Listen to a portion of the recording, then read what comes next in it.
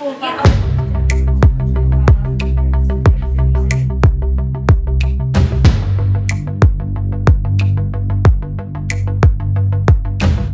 the projects I work on, I work within a team.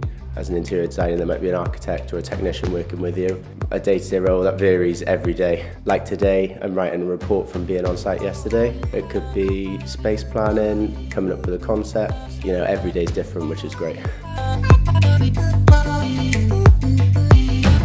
Where we're standing currently was one of my first office refurb, which I think has been received well by everybody. No day is the same.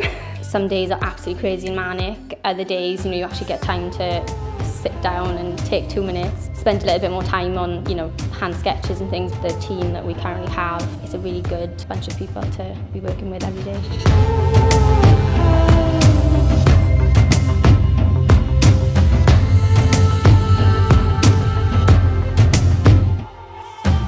With the course itself, they do try and do a lot of live projects, so you do actually have that live client. Those sort of projects were real beneficial because they come back with comments and you have to take them on board. I did do a gap year for my third year with a company in Bristol, so that I felt was a real benefit to getting to know the industry and getting my first job, because it really showed that I might know a little bit more than the other graduates. Design is my life. I get excited by wall coverings, floor coverings, quite sad, I know. Just anything to do with design has always just been my passion.